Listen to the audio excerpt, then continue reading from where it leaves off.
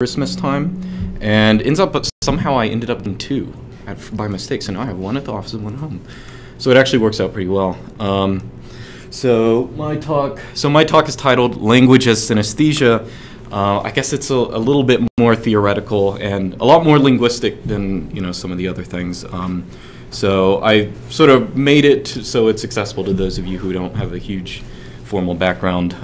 If anyone else is interested, you can ask. And I guess Shannon has sort of heard some of this before because it's in prelim. So, but it sounds better now. Synesthesia. Everyone loves that. Language as synesthesia. So just a brief construal of the field up to this point of linguistics, right? So classic generative grammar began as sort of a formal analysis of language, working in sort of these phrase structure rules that were sort of like a post system, right? So you have a formal system that generates, structures that are accessible, syntactic structures, and this is where the generativity of language comes from, or whatever. So there's a modular view of language, and the goal implicit in this is to understand what universal grammar is. Universal grammar meaning whatever traits exist in language that are not built, from other cognitive faculties. So more recently, there's an often quoted article by Hauser, Chomsky, and Fitch on language acquisition or language evolution. Excuse me, talking about the acquisition prime me, which coins the term the faculty of language in the broad sense, and that means everything about cognitive life that plays into language, as opposed to the faculty of language in the narrow sense, which is whatever that universal grammar is, whatever that little piece that makes human language distinct. For them, it's merged, but we'll talk about that a little later. So the field during the 70s and 80s, of course, you had this proliferation of constraints and stipulations, and syntax discovered all these little things, presumably in universal grammar, that made sort of syntactic theorizing a little messy, because you had all these different stipulations and things that weren't necessarily based in any other factor.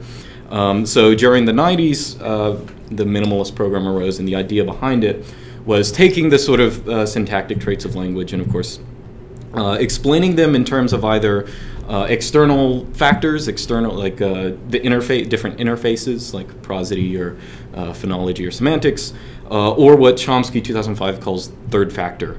And third factor is meant to be, so there's nature and there's nurture and there's third factor.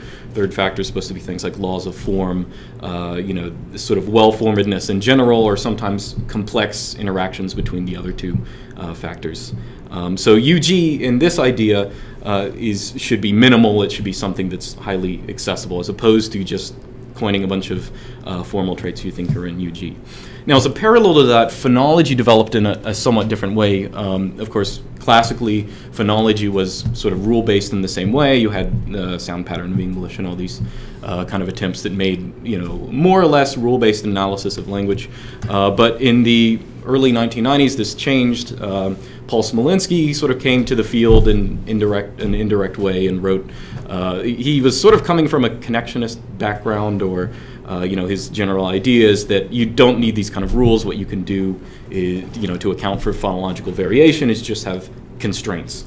And the constraints take care of themselves in a neural net. You don't actually have to posit any of this UG stuff. You don't actually need it. You don't need different rules. You can just have optimality, and that of course gave rise to the optimality theory, which is pretty common in phonology now. So originally the idea was the constraints that define phonology are sort of in universal grammar in some ways, but most recently people have actually tried to word those constraints in terms of explicitly in terms of external effects. So for example, there are phonological constraints it's hard to say voiceless sounds and voiced sounds in sequence. It's hard to modulate your voice back and forth, voicing, not voicing, voicing, not voicing. So these things fall out from some kind of physicality about how the mouth is constructed. And presumably all of these constraints aren't necessarily in universal grammar. They fall out from the actual reality of speech or something like that. And the goal is sort of that, we don't want phonology to exist as a sort of thing as itself. That is, all of the traits of phonology actually come from, these external factors.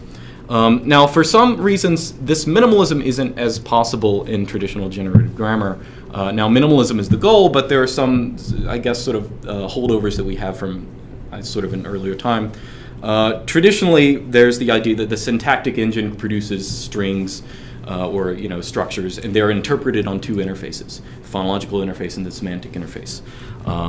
So the now this is sort of a problem because the syntactic engine, in a way, is sort of blind to these interfaces. They come, after syntax does its thing. So, what if you want to have merge, or you want to have syntax, have these truly minimalist structures that, only work in terms of external constraints? Merge sort of has to have the answers written on the back of its hand. It has to know, I can put this here, I can put that there. And the way of implementing this is sort of by putting all the answers in the lexicon. That is, you say, for example, English is a VO language because there is some kind of head feature, abstract head feature that always wants, an object on this particular side, or something like that.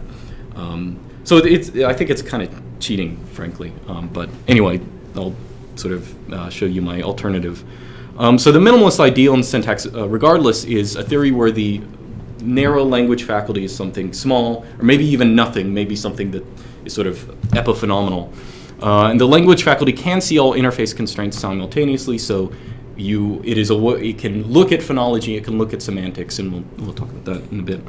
And the actual mechanism of the narrow language faculty is at home in general cognitive architecture. So all the complexities, if you want a truly minimalist system, you want the complexities of language to be dealt with in terms of other cognitive apparatuses, or whatever the plural, that word you want to have.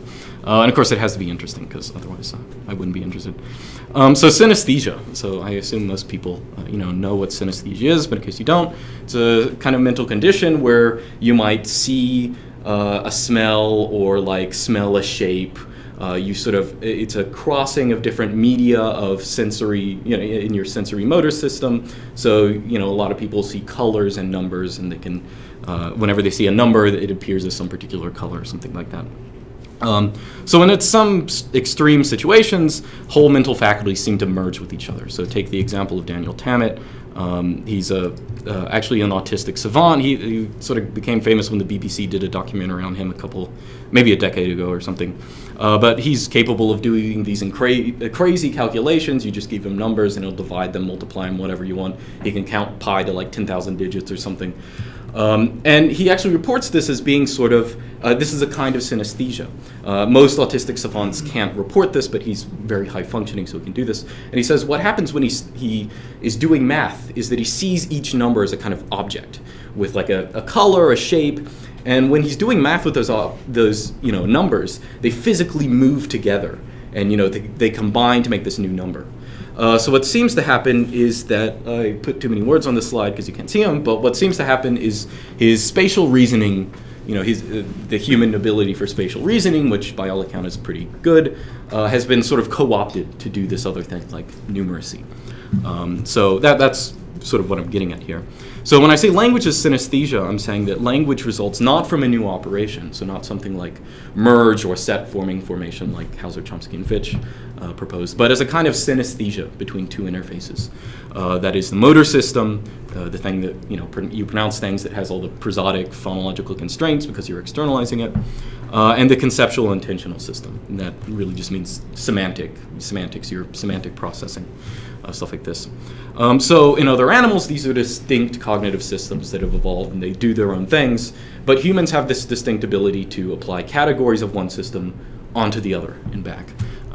So while most of the conceptual intentional system is non-conscious, if it's mixed with the motor system in this way, effectively what happens is that humans, by language, by this kind of synesthesia, we can externalize these interior thoughts in a way not just to other people, but sort of to ourselves. Like they make them aware to our conscious mind.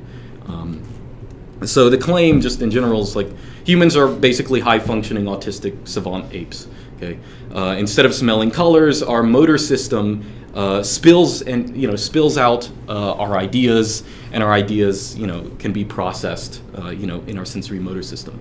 And like synesthesia, you don't have a choice, right? I think we were talking about a couple weeks ago. You can't not interpret English when you hear it. You can't not interpret whatever language you hear. It just has to happen. Same thing with people who have synesthesia. If you see a 5 and you perceive 5s as red, you're going to see 5. 5 seems like a very red number to me. I don't know. I don't have synesthesia, but so there's no need for a formal a narrow language faculty per se. You don't need an extra operation. So it's not so much minimalism, it's sort of nihilism. You don't have a new operation, you just have different faculties merging. But of course, synesthesia or whatever, your brain has a sort of trial to overcome in a way. That is, the motor system and the conceptual and intentional system are formally different. So their differences are and presumably their differences mediated by, general cognitive architecture. I'll get into that. Similar to optimality theory and phonology. So just in general, when you're looking at semantic structure, when you're looking at the structures it's generated by merge, I don't necessarily yield much credence to that, but when you're thinking about this, the structure of semantics is more or less binary, and it can go infinitely deep. So you can have sentences and sentences and sentences, that's totally fine.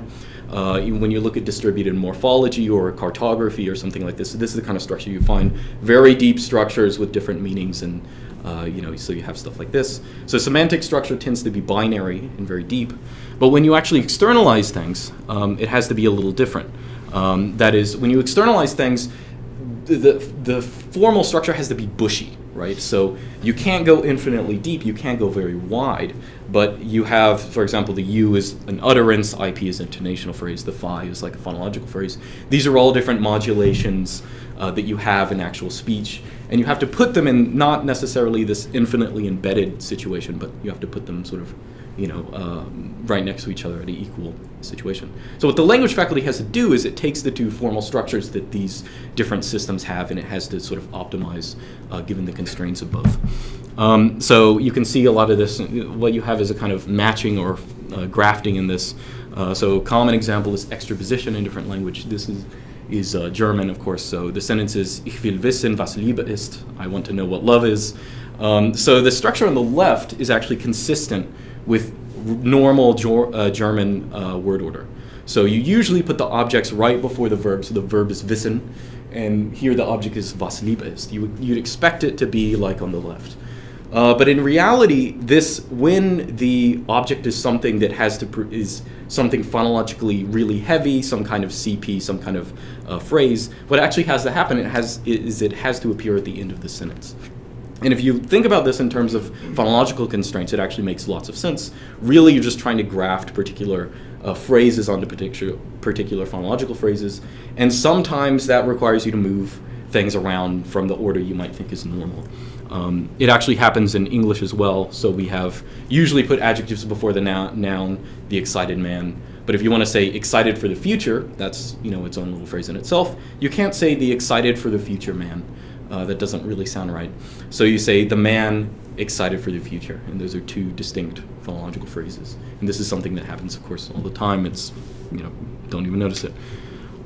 So now if, for example, language is doing this and is just optimizing with two different structures, in phonology, of course, when you look at language differences, the differences is what languages prioritize what constraints. So presumably, if that is true in phonology, it should be true in syntactic variation, because ultimately we're just motivating it in terms of phonology. So traditionally, children were thought of as learning syntactic parameters when they're children. So you learn if your language has verbs before objects or objects before verbs or something like this.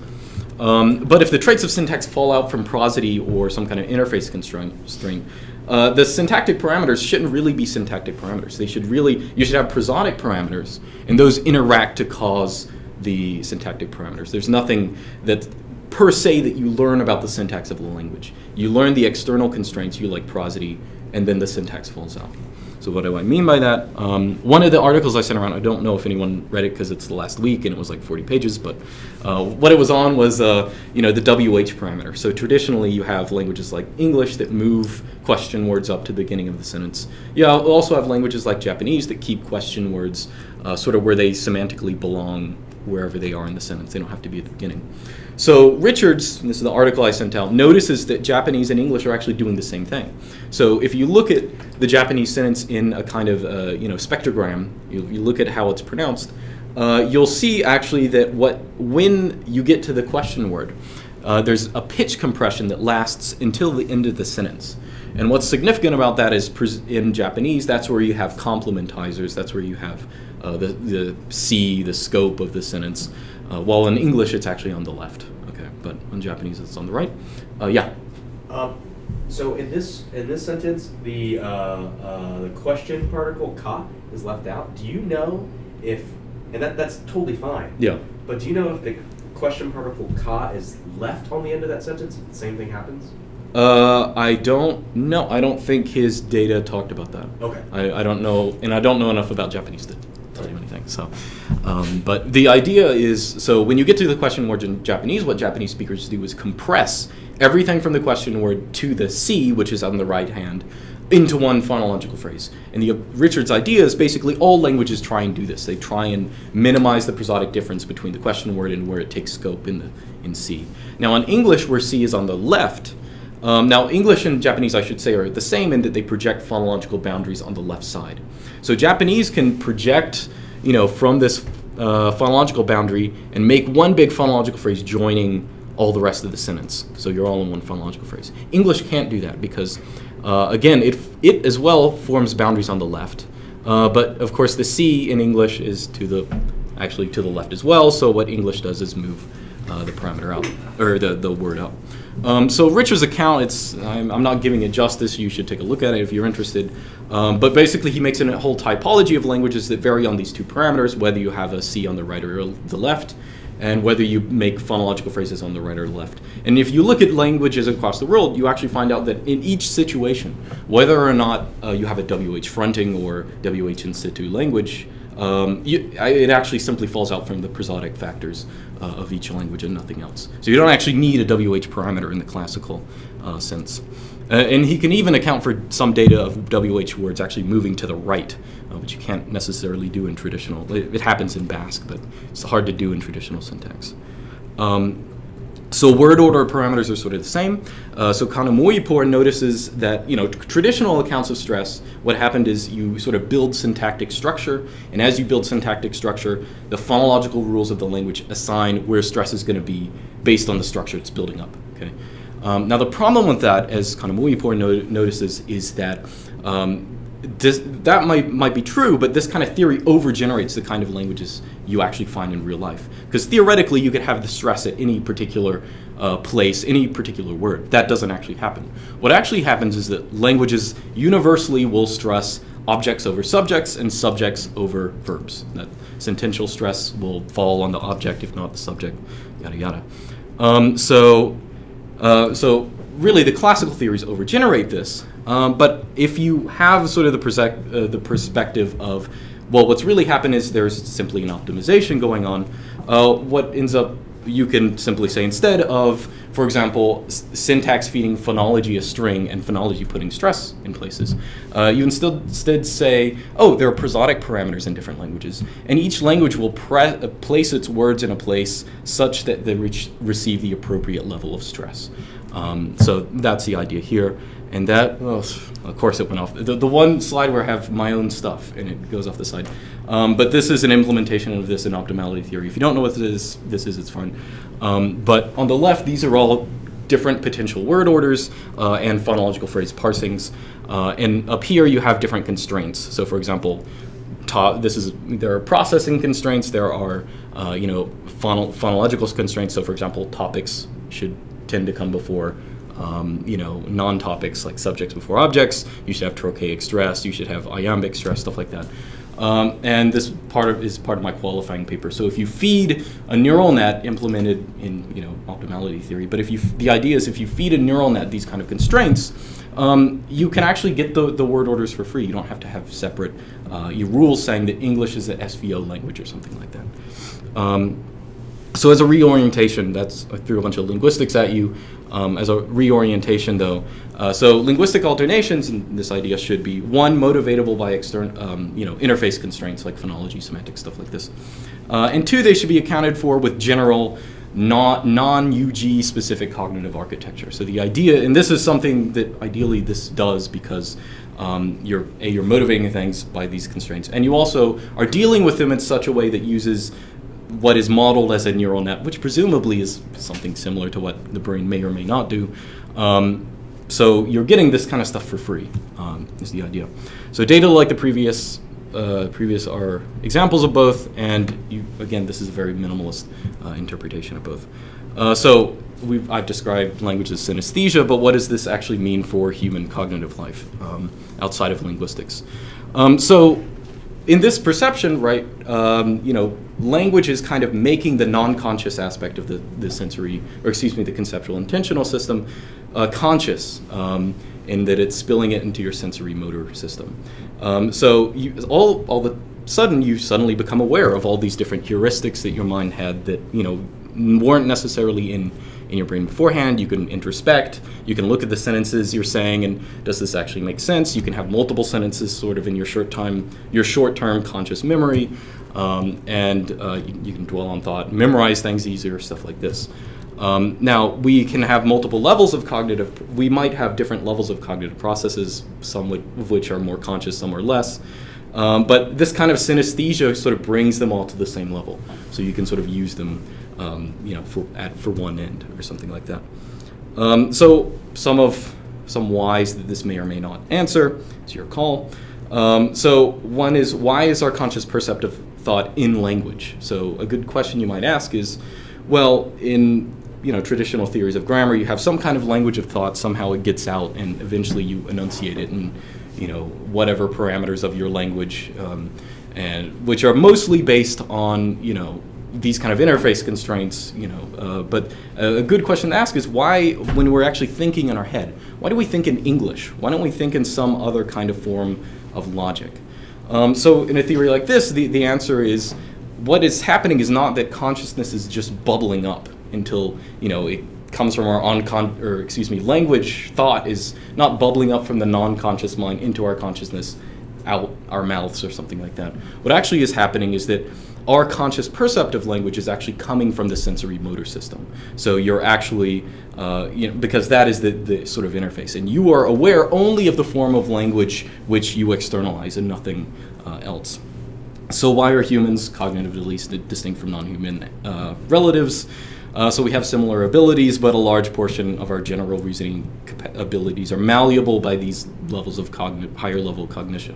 So we can, as I said in the last slide, we can double think things, we can evaluate things, we can sort of, although animals might have sort of similar heuristics and biases that we have, we can sort of dwell on them and use them for more forward thinking, or of course exchange them. So another question is, why do humans acquire language so easily? Well, firstly, they acquire the syntax of the language as early as they hear the prosodic constraints, right? So in this theory, right, when you are learning the prosody of language, you are learning the syntax. When you learn where stress goes in a sentence, you're actually learning also where objects and subjects and stuff like this go. And of course, by all accounts, prosodic learning starts extremely early, possibly even in utero. So, babies, still unborn might know if their languages are WH fronting or not, but that's just a possibility. So that's one thing speeding up acquisition, because there is really no syntactic acquisition, it's just prosodic acquisition. Secondly, languages end up being local maxima of prosodic optimization. And what I mean by that is, if you imagine, well, I can actually draw this. I don't have enough boardroom, I'll just do it here. So if you imagine, let's say we have n-dimensional space. Okay, say this is 2 dimensions, but imagine it as like n-dimensional space. There's dimension 1, there's dimension 2, okay? And these 2 dimensions are like the importance of a particular prosodic constraint, or something like that.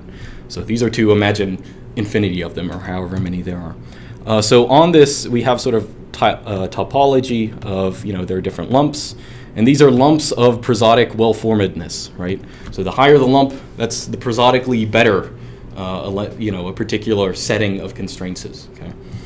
So in a theory like this, since you have all of these different prosodic constraints that work together, they converge on sort of an optimal solution. And Richard gets at this like, English's WH fronting comes from the other parameters of the language.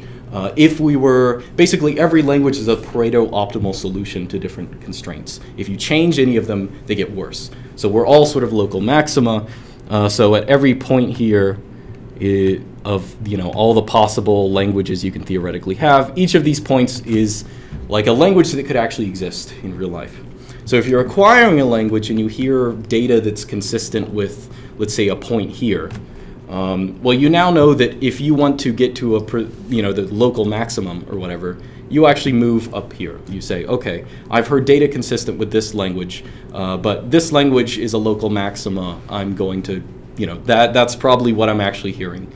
So with this kind of algorithm for children to acquire, prosodically well-formed languages, you actually ease the sort of acquisition of how this happens.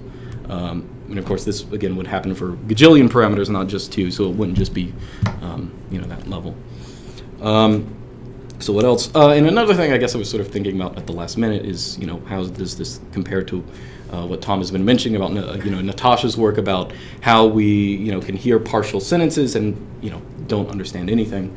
I think there might be an answer even for that here, in that, if you think about synesthesia, so if you, let's say, you have synesthesia and you see a 5, right? And let's say 5 feels green to you, just because green is the letter, or the color I had. Now, if you see half of a 5, it's not like you're going to see half green or something like that. It has to be totally categorical. So what is actually happening when we're processing language is not so much we are hearing things, our conscious mind is hearing things bit by bit and we're interpreting them. Rather, the sensory motor system, which is sort of, figuring these things out for us, will either send us sort of a full 5, giving us the, the percept of greenness or the percept of meaning. But if it sends us half of that, well, then that doesn't mean anything. It wasn't interpreted in the sensory motor system, so it doesn't mean anything. So that's, I don't know, does that make sense what I'm getting there? Okay. It's just categorical processing, right? Is the way to say it. Right, yeah. Yeah, so it's supposed to be categorical, so in order, if the sensory motor system sends you partial data, then that doesn't mean anything. Because the idea is basically you're not doing the processing in your conscious mind. It happens in this optimization between, the sensory motor system and the conceptual intentional system. The synesthesia idea is really cool because it actually does match the anatomy. Yeah. The stuff I was talking about with that, that parrot Bever. Yeah. Oh, yeah. Yeah. Which aspect of the anatomy? There being deeper connections literally between the auditory and sensory motor regions of the mind. That's one of the genetic precursors of language. So as opposed to other animals? Yeah, that's common only to those vocal learning birds and humans. So that goes in line with it, I think. Okay.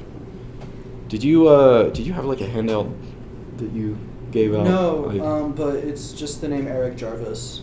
Okay. It's all his Eric research. Jarvis. Okay. So that, yeah. I'll check that out. Yeah, he'd probably be happy to hear about this. Oh, okay. Where is he? You know? I do not remember. Okay. All right, so some conclusions or sort of restatements. So the idea is language arose in humans not as a new mental operation like merge that, that's common in Hauser and all, but really a merger of two different systems that's, likable to synesthesia. So consistent with minimalist principles, linguistic variation does happen at the interfaces, not necessarily in the traditional way, but what is effectively happening is that when you learn, you don't learn the syntax of a language, you learn the constraints, what is important in your language, in prosody and things like this, and the syntax sort of falls out from that. So the cognitive good of language is that you are made aware of all these like lower level processes in your brain, and you can think about them. I listed them out again, right? So you can introspect, second guess, easier to memorize, stuff like that. And the idea of merge and the narrow language faculty isn't a necessity. You don't have to think that there's an actual, evolution in a lot of ways, progresses by repurposing and changing old machinery, not necessarily making these new operations. And it also allows you to say, the other article I sent out, the Gallistel article, is of course on some of the cognitive properties that are attributed to merge or the language faculty are actually present in animals. And you can actually, this is consistent with that data, you can say that animals do have numeracy and deixis and some of the other things that Gallistel talks about. It's just that they don't have they can employ it at the level we can because they don't have this synesthesia that brings it to consciousness. So I think that, that's it. So anyone have any questions, comments? Everybody took a deep breath. So, it seems that you need to address certain kinds of phenomena that are not obviously related to the phrasing, let's say, you talk about it in terms of intonation.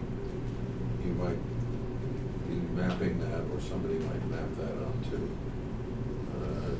claims about phases. Yeah. But how, in this way of thinking, do you handle constraints on anaphors? So, whatever it's called, principle C, that certain kinds of anaphors are bound in their own clause, let's say, and certain are unbound. Well, I think there are different. You sounded like you were going to continue. Well, I think there are different ways of dealing with it. One is that, there's the possibility that in the conceptual system, something like an anaphor and something like a pronominal are just different things, and they're reflected in language like that. Now, that's sort of a cop-out. But I think also I'm not necessarily, I don't lend too much credence to a lot of the things about the different principles just because a lot of them are sensitive to things like linear order in certain situations, and a lot of them, there's sort of variation at the edges. Now that said, I'm fully, I guess my perspective is there are some things that I can't explain, including, for example, the difference between raising and control or something like that, maybe. So there are some things that traditional generative grammar does really well, and I'm not necessarily taking those things on. I'm just sort of leaving them, focusing on the things I want. So I'm basically saying I don't have a good answer, if that's what you're looking for. Well, that's a good answer. But if you're viewing this as a project, Yeah. then these are the kinds of things you need to integrate. Yeah. With the kernel view that you have at the moment, the international base view. Right. Does every language have an intonation pattern that satisfies the criteria that you need? Well, their intonational patterns are different, but they all. What are you getting at there? I don't know, because I don't know enough about different languages. But Are you asking if they're all like local maxima? That thing you were drawing? well, would be one question. Sure. Well, I would say, assert without sufficient evidence. I'd probably say that that's the case. That is, no language could be prosodically improved in general by changing one parameter or something like that. Now, I guess another question would be, there's been much research on artificial languages. Can people learn languages that violate UG in traditional terms? One question would be, can you teach in a laboratory setting someone a prosodically poorly formed language? It's a question. Might be a way of pursuing this kind of stuff. But I think in general, implicit here is I would claim that, yes, I think that all languages in some sense, all languages that actually exist in the world are in sense some, prosodically optimal for their, local maxima. But different ways of assessing that. I was going to ask. I just don't know What about ASL? Like, what's the intonation pattern or stress pattern there? I'm just ignorant of it. Well, I mean, I can't tell you specifically about it, but I guess my theory would sort of predict that in the same way that there are, constraints to spoken languages, there are constraints to how you contort your hands, things like this. And presumably, languages that are built on different media might not necessarily share exactly the same kind of, in different modalities you might have different constraints, and you might expect languages to look totally differently in formal terms. Now, I don't know enough about signed languages to opine on that, but that's certainly something I sort of want to know. That could be a kind of critical case. Yeah. To show that the haptic and arm constraints lead to different expressions of intonation. Yeah. Interesting. But I don't know, what would you make of that? Where do the connections, where does the explanation based on connections between auditory and motor systems go? If you're talking about, you're no longer talking about auditory. Yeah. Well, I frankly don't know enough about signed languages to even know how to validate that. So I'm not really sure. I mean, I guess, well, if I make some sort of drastic claim about why something happens in spoken language for example, WH fronting, right? So Richard's claim about, minimizing prosodic differences.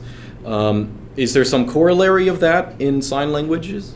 If there's not, maybe it's something modality dependent. If it is, maybe either the theory is wrong or there's something deeper than even for example, one example I was thinking about is constituency, right? So you might want to put things in, let me zoom back. So you might want to put,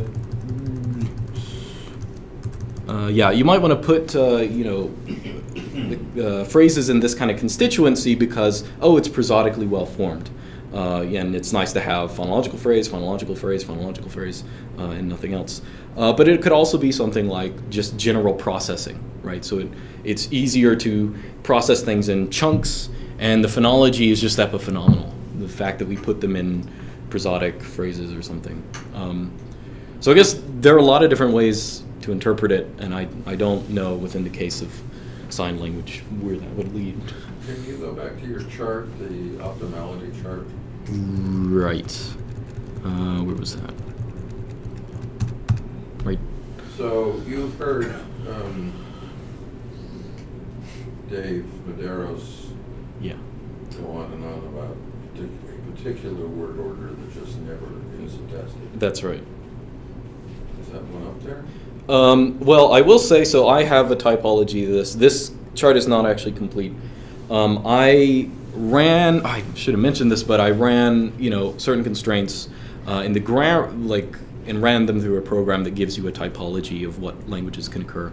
And my theory is actually more restrictive than Dave. So I actually rule out, I think, the OSV, which is the one he rules out, and also I think OVS, one of the other object initial languages. I think so I have all the subject before object languages, and I think also VOS is possible. Now, I could rejigger the constraints and get things differently, but as my theory right here predicts, 4 particular word orders, and that's something like 99% of languages, so I just sort of left it there. So would OSV just be blocked by a myriad of constraints in this way of doing it? Yeah, basically. And it's weird how this actually works out.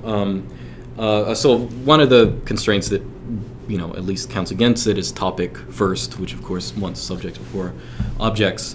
That actually doesn't, although if you get rid of that, you actually get basically the same grammar. It's really strange how it works. What actually happens is you get more, I think, VSO grammars. It's something really weird. But yeah, it's really just a conspiracy of constraints. None of them say, of course, star 213, but they sort of incidentally rule that out in similar word orders. So that different bracketing mean? So the brackets are supposed to be like phonological phrases. So for example, phonological phrase. So for example, in A, that's like the subject is in one phonological phrase, VO is in another phonological phrase, as opposed to like D, where the subject and the verb would be in one phonological phrase. Sorry if you're not clear from that before.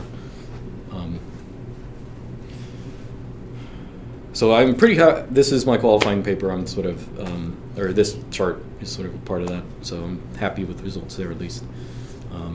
And yeah. Any other comments? Very nice. Okay. Yeah. All right, thanks. Okay.